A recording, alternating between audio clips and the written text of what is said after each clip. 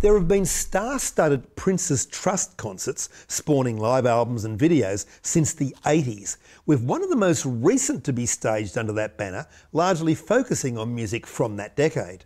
In 2004, Trevor Horn celebrated 25 years as one of the world's most successful music producers. At Slaves to the Rhythm, a unique Wembley Arena concert, 13 of his best-selling acts, guest musicians and a full backing orchestra all came together to present in one place at one time for one man over 2 hours of distinctive music.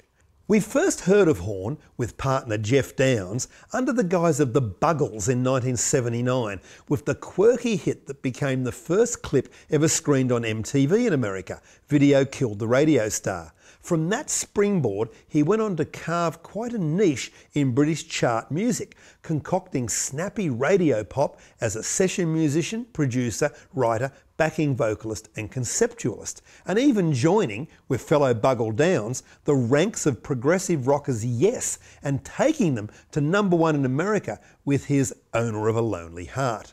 At the concert, Horn was able to command the presence of a great many of those he had guided to the top of the charts, with a string of one-off reunions worth the price of admission alone.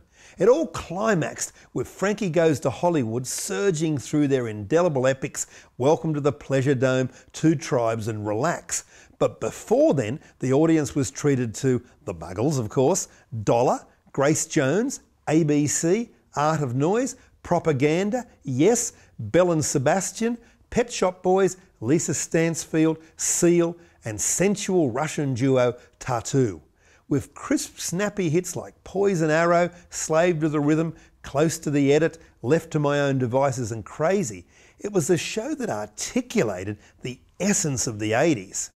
There were around 100 musicians involved in this, including, I did notice at one point, Lol Cream of Godley and Cream.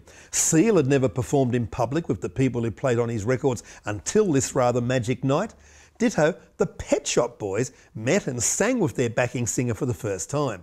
Horn, a famed perfectionist, managed to assemble most of the backing singers, session musicians, string sections and horn sections that had been used on the original recordings.